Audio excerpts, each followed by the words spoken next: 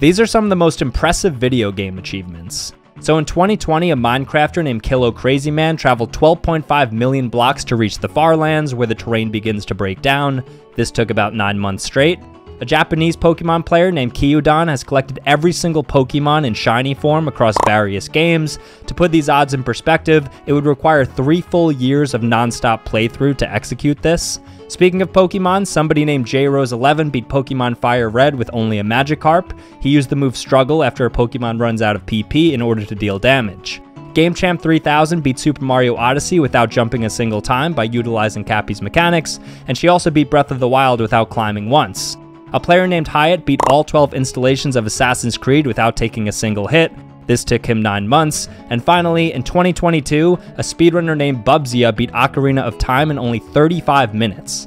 Blindfolded.